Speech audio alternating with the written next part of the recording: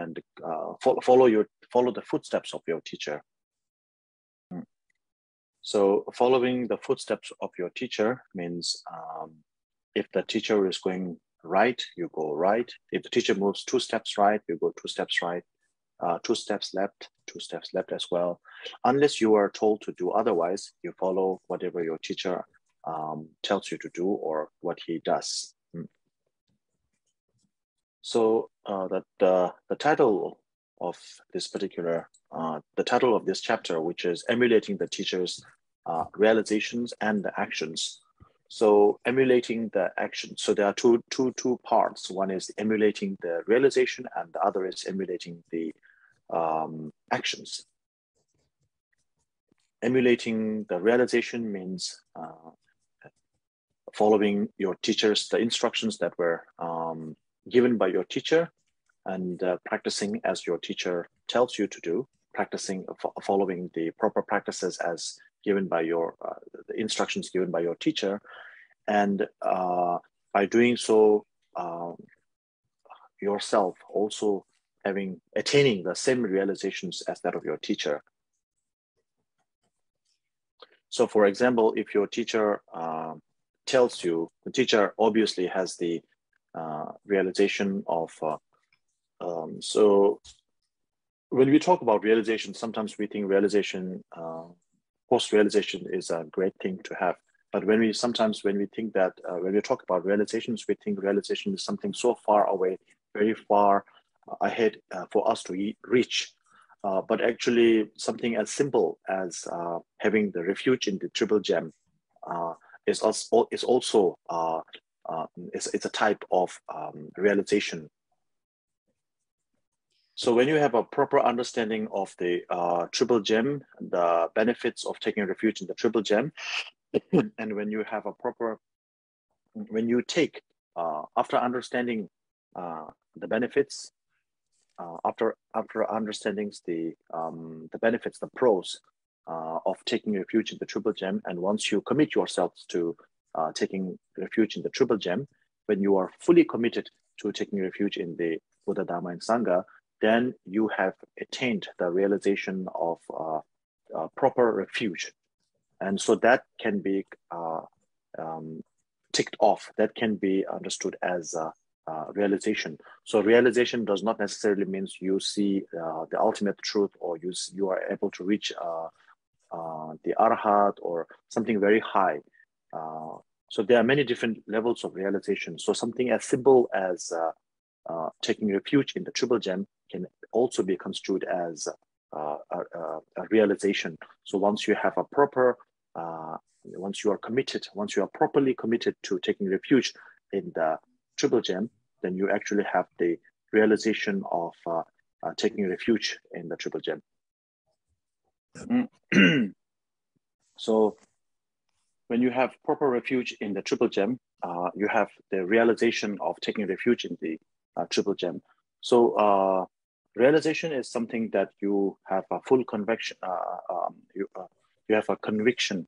You have the conviction towards a certain spiritual attainment. So when you have that, you have a realization. So you can have realization of the understanding of emptiness. You can have realization of the refuge into the triple gem, and so on and so forth. So once you are once you have full trust towards the triple gem, and then you are fully committed to take refuge in the Buddha and the Dharma and the Sangha, then you actually have the realization of the refuge, the realization of proper refuge. You have that. So coming back to the topic, coming back to the name, the title of this, coming back to the title of the chapter that we are covering today, which is emulating the teacher's realization and emulating the teacher's actions. So emulating the teacher's realization is, so, you know, your teacher obviously has a lot of realizations, and one of which will be, for example, one of which is the refuge. So the teacher gives you proper instruction on as to how to take a refuge. What are the three jewels or the triple gem? What is a Buddha? What is the Dharma? What is a Sangha? And what is not a Buddha, not a Dharma, not a Sangha? and how to take refuge in the Buddha, Dharma, Sangha, and what should you do following after taking refuge in the Buddha, Dharma, Sangha, what should you do, and all these things. So once you have all the information, then you follow your teacher, and then after after following your teacher, if you are fully convinced of what your teachers, fully convinced with the instruction that you receive from your teacher, and then you are ready to commit, then you commit yourself to taking refuge in the Buddha, Dharma, Sangha, then you have the realization as same as your teacher has. So in that sense, you are following your teacher in the proper path. So we can, the information on the Triple Gem is available online. Everybody can read that. So if I just, there are so many people, there are many people who have actually read about and seen about the Triple Gem and knows about this thing. But then when you feel like, oh, the Triple Gem is something very far-fetched, I don't believe in this, that sort of thing. And I don't think Buddha will be able to help me. The Dharma will be able to, give us liberation. And the Sangha is no help to me at all. And I do see so many Sangha who are very misbehaving and so on and so forth. So for that reason, I don't believe in the Dharma, Buddha, and Sangha, and I don't trust them to help me, to take me out of samsara and so on and so forth. Even if you have all the information, if you don't feel like, if you are not fully convinced that the Buddha, Dharma, Sangha will be able to help you or to take, not be able to help you, and for that reason, you do not seek refuge in the Buddha, Dharma, and Sangha, then you will, the realization of taking refuge will never be generated within your mind stream. So for that reason, even if your teacher gives you a certain instruction on how to follow and how to what are the Buddha, Dharma, Sangha and how to follow the Buddha, Dharma, Sangha, all the instructions were provided, all the informations were provided. If you don't believe in it, if you are not convinced with it, and if you don't if you do not commit yourself to taking refuge in the Buddha, Dharma, Sangha, then no matter how well informed you are of the Triple Gem or the refuge and so on and so forth, the realization of taking refuge will never be generated within you. So by properly following your teacher with instructions and following his footsteps, and whatever understanding you have, whatever realizations whatever understandings that you have gained through properly following your teachers would be construed as the realizations that you have attained from following your teacher. And so so this is how you follow your teacher or emulate your teacher through by emulate your teacher in the emulating your teacher's realizations. This is how you do it. And so this is how you emulate or copy follow your teacher, copy his. So whatever realization that that the teacher has within himself or herself, you emulate that. And emulating the realization is internal emulation or internal copying. So you copy what your teacher has internalized, and you do the same. And once you have internalized what your teacher has attained or instructed you to internalize, then you have to follow the actions that your teacher is committed towards as well. So basically what happens is, realization is all about developing yourself, right? You cannot make another person realize for you, or another person cannot realize for you. So you have to make your own realizations. But once your teacher cannot make realizations for you, but you have to make the realizations within yourself, internalize the instructions that your teacher gives you. So for that reason, realization, emulation of the teacher's realization can only be done by myself. So this is an internal practice, and copying your teacher or emulating your teacher with action is something that you can do for or to others as well. So for example, I cannot give you my understanding of the refuge, my understanding of emptiness, my understanding of ultimate truth, my understanding of impermanence, my understanding or experience of bodhicitta. I cannot give you that, but I can share you my experiences, I can share the experience, what sort of experiences that I had, what sort of understanding that I had gathered, and then and give you the guidelines as how to attain that or how to achieve that yourselves. But the actual attainment or the actual achievement is something that you have to do it yourself. So the title of today's chapter, which is emulating the teacher's realizations and emulating the teacher's actions. So emulating the teacher's realization is something that you can only internalize yourself. Emulating the teacher's action is something that you can share with others. So for example, I can share my experiences of how to generate a bodhicitta, or how to gain understanding or insight into emptiness and the ultimate truth. I can share all of that to you, but I cannot transfer my understanding and my realization to you. So that copying or emulating the teacher's actions is something that, for example, my teachers have taught me how to the meaning of emptiness, the essence of what emptiness is, what is the ultimate practice, what is the bodhicitta, how to realize ultimate truth, and so on and so forth. And that is something that I can share with you. So I'm copying what my teacher did. I'm emulating my teacher's actions of giving this teaching, which I received, to you. So that is emulating the teacher in essence, emulating the teacher's action in essence. So now when it comes to, so this is like the general preview of how to follow a teacher in his realizations and his actions. So now when we talk about, this is like a teacher in general, a spiritual teacher in general, a spiritual friend or a spiritual teacher in general. So I don't remember, I don't recall whether I said it before or not, but there is a term called, so the teacher, the term teacher, which is very freely used in English as teacher. Sometimes we use the term master, sometimes teacher.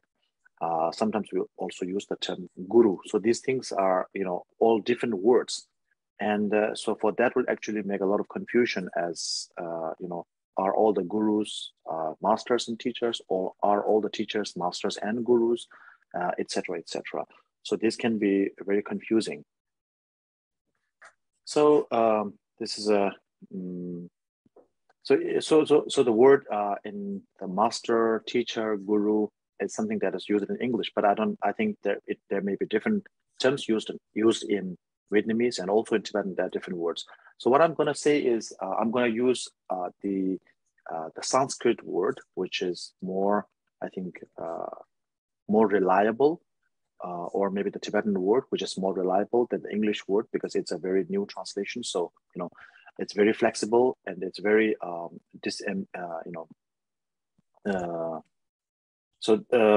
it's quite ambiguous, that English word. So therefore, I don't know how you're going to translate it into other languages. So maybe I will use English. I will use Sanskrit. So in the Sanskrit, there's a word called Kalyan Mitra, which means virtuous friend. Literal meaning is virtuous friend. So it's also interpreted as spiritual friend. So that is one term. And then another term is guru. So in Tibetan, for spiritual friend or virtuous friend, we use the word Gewe Shinyen or Gigen. And for the term guru, in Tibetan, we use the word lama. So guru is equal to lama, and Gewe Shinyen is equal to Kalyan Mitra, or spiritual virtuous friend or spiritual friend. And so the reason I'm making this distinction is Kalyan Mitra or spiritual friend or virtuous friend is a term that is most widely used in the Sutra Yana, in the Sutra teachings. In the Sutra Yana teachings, you find this word mentioned a lot. The term Kalyan Mitra, which is a spiritual friend or virtuous friend, is mentioned more than, and most of the time you will never find the word Guru in the Sutrayana teachings. You will find the word something called Lobin, which is equal to a master as in the sense of a master of ceremony, master of this particular science, master of this or that particular science or field. This is also quite common. The Sanskrit equivalent of master is acharya. So, but you will not find the term guru in most of the Sutrayana teachings. Whenever the guru is used, it is always used in the tantric teachings or the Vajrayana teachings.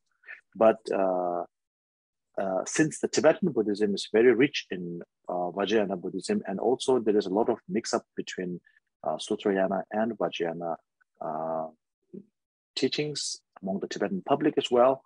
So we use the term guru and Kalyan Mitra, or the Lama and Gywe Shinyin interchangeably together. So you will nowadays actually find a lot of monks, Tibetan monks, being referred to as Lama, and you will find your teachers being referred to as lamas. You will find your teachers being referred to as gurus, etc., etc. So there's a lot of mix-up here. So the first distinction that you need to recognize is that in the sutra, spiritual friend, the term spiritual friend is used. So sutra is a non-tantric Buddhist teaching or practices. And then in the Tantrayana, which is the tantric, or Vajrayana, which is the tantric tantric practices and esoteric practice. So in the esoteric practices of Vajrayana, you will find your teacher is referred to as guru. So there's this distinction there. And so you can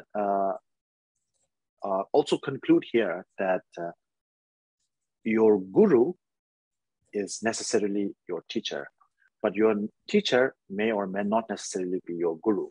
So for example, when you go to a school, you have your own, you have your English teacher, maths teacher, philosophy teacher, etc., etc. So all of them are your teachers, but they are not necessarily your master or your guru. But your guru is always your teacher and master, but your teachers are not necessarily your master or your guru. Or in the Tibetan sense, in the Tibetan terms, your teacher may not necessarily be your lama. So, the reason why it is important to distinguish these two is when we, as I said earlier, Tibetan Buddhism being a Vajrayana Buddhism,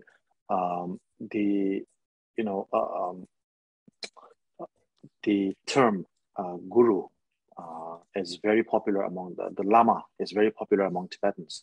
So lama is equivalent to guru, and so the term guru is very popular among people who practice Tibetan Buddhism, and it is regarded as all your teachers are your gurus. So the reason I'm trying to draw this distinction is that someone who helps you to grow spiritually is your spiritual teacher, or a virtuous friend, or like Kalyan Mitra is a spiritual friend, someone who helps you to grow spiritually. And that person may or may not necessarily be your guru. And a guru is someone from whom you receive tantric instructions, whether it is in the form of commentaries, it is in the form of empowerments, and etc., etc.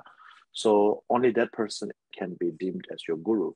But if you read most in in most of the Tibetan text, actually, if the author is Tibetan, then the term guru and Kalyan Mitra are used interchangeably. Guru, master, and Kalyan Mitra. Not master, but like the Acharya or Lobin. Guru, which is Lama, Acharya, which is Lobin, and Kalyan Mitra, which is Geweshenye. So these three terms are used interchangeably. And the main reason is because whenever the lamas give teaching in Tibetan Buddhism to Tibetan audiences, usually they take for granted that the audience are something that is attuned towards or familiar with the concept of Vajrayana Buddhism as well. And most of the time, we used to go to the same teacher from whom we receive sutra teachings as well as tantra teaching. So for that reason, it is always used interchangeably. But in reality, there is a difference between a teacher, a person from whom you receive like a very general knowledge, like science and mathematics and commerce, etc., or spiritual teachers from whom you receive many different kind of meditation, etc., and then tantric teachers, from whom you receive empowerments, etc., which is regarded as a guru. So these three are there's a difference between those three. So you might think that these are all technical terms: guru, acharya, and the Kalyan Mitra, or teacher, master, and guru. But there's no equivalent for guru in English, anyways. So it's not necessary. It's not just a technical difference, but there are actually deep differences, profound differences between the three. Actually, the two, especially the teacher and guru, Kalyan Mitra and your guru. And Kalyan Mitra is actually very similar to a Dharma friend. So again, you might have the question, so if the Kalyan Mitra is someone who helps you grow spiritually, then what is the difference between a Dharma friend and a spiritual friend or a virtuous friend? So you call your teacher in the sutra, you call your teacher a spiritual friend or a virtuous friend, but then your Dharma friend is also your friend. So if your teacher has the same sort of status as your friend, then where does this practice leads to? You might have this kind of question. So for this, we actually have to go back to the root meaning of the word friend. So friend is someone who helps you, someone who supports, assists, or helps you to grow, to do whatever you want to do. So someone who helps you to grow in general is your friend. Someone who helps you to get better. Someone who helps you in times of need is a friend, is a real friend. So there's a phrase in English which goes something like, a friend in need is a friend indeed. So when someone helps you when you need them, that is your friend. So similarly, in a spiritual friend, and so I'm going to tell you Dharma friend and spiritual friend, the difference between Dharma friend and spiritual friend. So spiritual friend, a Dharma friend is someone whom you have received. So when two people attend the same teaching, then these two people become the student of one guru or one teacher or one master, and these two people become Dharma friends. So we attended the same Dharma class. That means we are Dharma friends. So the teacher gave a very lengthy, very profound and very lengthy instruction, and I don't remember this and that part. So I can ask my friend, my Dharma friend, about what the teacher said, and the Dharma friend can tell me this and this and that, and then it helps me grow as well. But it's more in the sense of feedbacks. So the help or the support that your Dharma friend gives is in the form of feedbacks. So small, minimal. A teacher or a spiritual friend, Kalyan Mitra, a virtuous friend or a spiritual friend, is someone who gives you not just feedbacks, but the actual information and instructions in bulk. the whole information is provided to you. Whatever information that you require is given to you beforehand. So Dharma friend is someone you ask the questions later after receiving your instructions. A spiritual friend or a virtuous friend or a Kalan Mitra or a teacher is someone who you receive the instructions beforehand or earlier, right? So before you receive the instructions, the teachings, the Dharma, the doctrine, and so because of the instructions, because of the teaching, the doctrine that you receive from this particular person, you'll start to grow spiritually. And that person is your spiritual teacher. So the difference between a spiritual teacher, a virtuous friend, and a Dharma friend, spiritual friend and virtuous friend is the same thing. So the literal translation is virtuous friend, but most people call it spiritual friend. So Dharma friend, the difference between a spiritual friend and a Dharma friend is that a Dharma friend is something or someone that gives you feedback as to what to do and etc. And then also to support you whenever you need help. Vis-a-vis a spiritual friend or a teacher is someone who gives you all the information that you require in bulk, not as in a feedback, but as in an instructional manner. So that is your teacher. And so seeing your teacher as your friend is very unique and it's very important. So nowadays we have developed, especially in the South, especially in the in Asian culture, whether it's Tibetan, Chinese, Vietnamese, wherever, we have developed this tendency, this habit of bowing down and like going full towards the teacher with in order to show respect. So of course respect is very important, but respect is something that is shared between respect is actually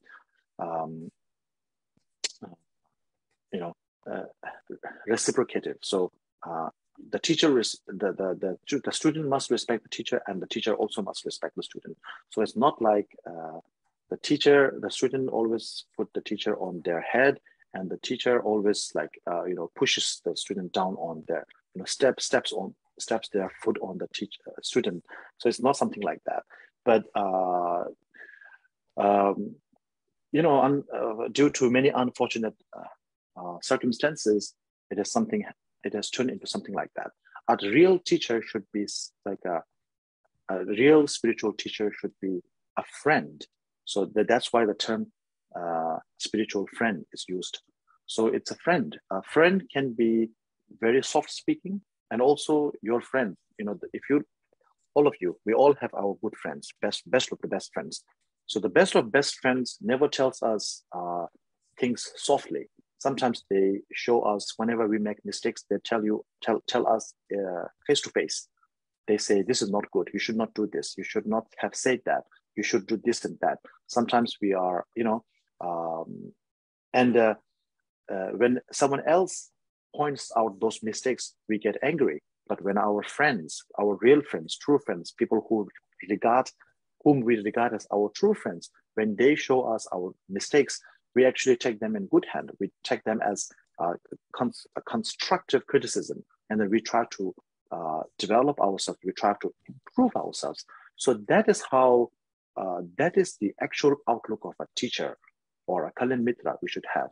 So it is not something that I can change. It's too big. It's too big a wheel for me to turn. I cannot turn this wheel. But I'm just sharing my thoughts. So, from my perspective, my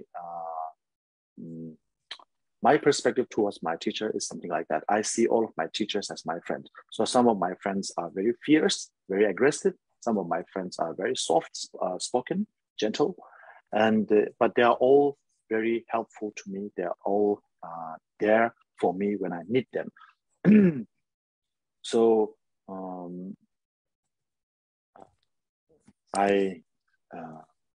so this is how we should be looking at our teachers. So I'm talking about the teachers in the sense of Sutrayana, in the Kalyan Mitra sense. So when it comes to the the topic of guru, it's totally different thing, which we don't have much time, I think, for now. But I will talk about it next session. So I think this should be sufficient for today's topic of how to follow Kalyana Mitra, how to follow a spiritual friend, how to follow a teacher. So teacher is a generic term that we can use for our masters, our spiritual friends, our guru, etc. So I think we can conclude here for now. Oh, so one important thing I just remembered is that so the Dharma friend, spiritual friend, and guru. So the three, I try to make a distinction between the three. So my teacher always tells us that it's important to, when you first approach Buddhism, especially when you are thinking of seriously studying Buddhism, it's best to approach someone who is more knowledgeable than you as a Dhamma friend first. You listen to that person's teaching, have a conversation, etc., etc. And gradually, if you like that person's character, if you think that person's character is solid enough, sound enough, as that person speaks. So basically, if that person is walking the talk, if the person is practicing what he's preaching, then you can actually take them as your spiritual friend or a teacher, and then gradually you can receive tantric instructions and empowerment from that person, and take that person as your guru as well. Okay, so do you have any questions? We have one question, Rinpoche. I'll read it. Sure. Go ahead, please. Rinpoche, is only Padmasambhava is called Guru Rinpoche, or can we call one of our revered Rinpoche as Guru Rinpoche as well? Thank you, Rinpoche. So Padmasambhava is the actual name, and so he has many titles. Sometimes we call him the Lotus Born, and most of the time we refer to him as Guru Padmasambhava, or in Tibetan Guru Rinpoche. So these are all the different titles that were offered or given to him. His actual name is Padmasambhava. In relation to this question, there was a direct question posed to me on the app. So someone said that there are many in Facebook. There are monks who are called Lama and etc., like Guru or Lama and Rinpoche, etc. So should I refuse to call them Lama because they're not my Lama, etc. So this is the thing. So when you go to a Christian missionary school, or when you go to a church, the priest, usually you call the priest the father, right? So it does not mean that person, you do not consider that person as your own father, but you call them the father because that is the constitution. That is how it works. So similarly, people who use the name Lama or Rinpoche or whatever on social media, that is their name or title. So if they want to be known that way, then you can call them in such a way. But you would not think of that person, just like you would not think of a priest as your father, your own father. Similarly, you do not have to, from your heart, you do not have to take or accept or think of that person as your guru, right? My guru, my teacher, my Lama. Because Lama and guru has the same meaning, same connotation. So you can think of that person, the person who used the name Lama or Rinpoche in their title, as a part of their name, right? There are people who are called. I'm not trying to point any fingers, but for example, there are beggars who are called King John or King Richard, but they're not actually kings. They are beggars, but their name is King. So just because the person's name is the king or your majesty or something like that, that doesn't mean the person is actually a king. So the same goes in that case. So a person can be referred to as a lama or a rinpoche or tulku due to because they would like to be known in such a way themselves, or a certain group of people would want to regard him as such, but you do not have to take it as your guru or your rinpoche or your teacher.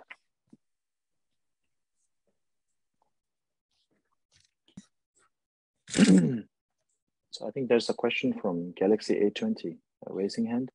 Okay, the question comes. We have another question from Charlene. Yes. I'll read that. Oh, yeah. Okay, go ahead. Prostrate to Rinpoche La.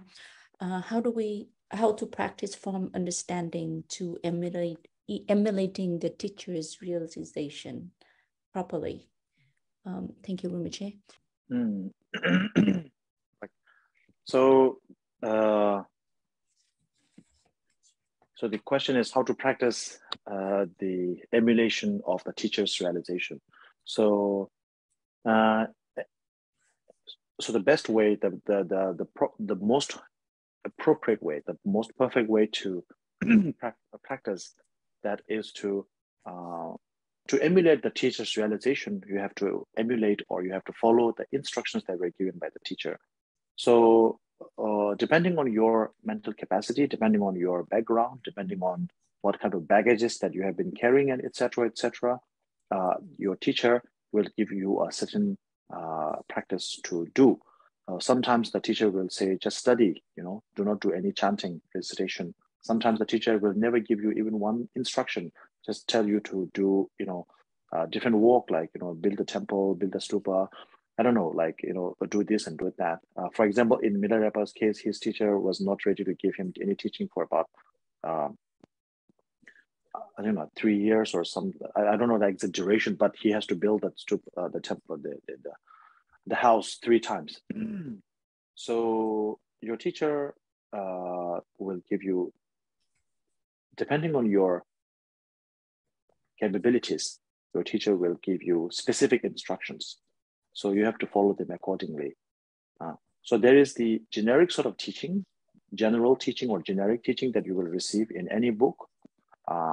That is not necessarily, it's a very good book. It's a very informative book, but it's more or less like a dictionary. So dictionary is a very good book, but if you just open a dictionary, you don't know where to begin or end, or what to pick or what not to pick. So a book, a Dharma book without a teacher is a very good book. It's like a very good dictionary. So a dictionary is a very resourceful book, but without, if you do not have a context, if you do not have a reference, a book to reference with, then just memorizing the whole dictionary will, it's kind of doesn't make much sense. You will, I think you get the idea anyways. So when you have a proper teacher, the teacher will actually, without a teacher, you will get a general idea of what to do, what to follow. But the specific instructions, you should get it from your teacher. And that your teacher might tell you to, like a dictionary, the book, the dictionary is the Dharma practice. The dictionary is the practice. The teacher is the book that you are referencing with in order to, the book that you are referencing, the book you are reading, and then you are referencing that with the dictionary, right? So the teacher is the book that you're reading, and the dictionary is like that.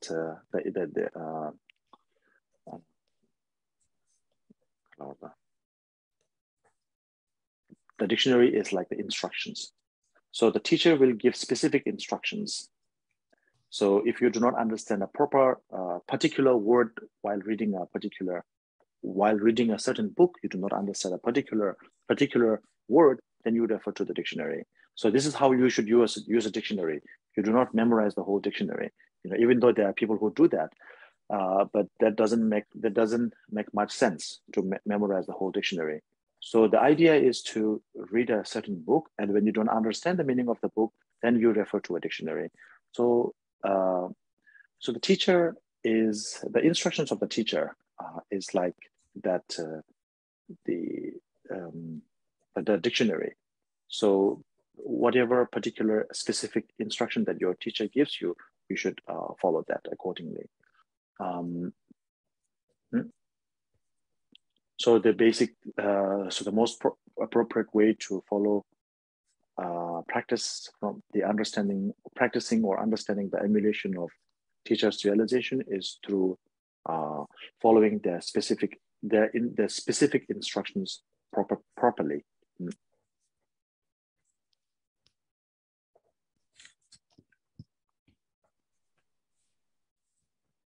We have one more question, Rinpoche. Sure, go ahead. Rinpoche, every morning when I practice mantras, am I allowed to visualize you in the form of a deity? Thank you, Rinpoche. So if you have received empowerment from me of this particular deity, then then you can do it. Yeah. Any more? No more questions, Rinpoche. Okay. Thank you. Okay, so we conclude now, yeah? Okay. Yewa Ndeye Nyudo Lama Sanye Ndrugyuro Njowa Jeya Male Mbangeye Sala Gebara Sho Janjo Zemjo Rembo Anje Maye Banama Geyuron Keba Nyamba Meba Yangone Gondo Bewara Sho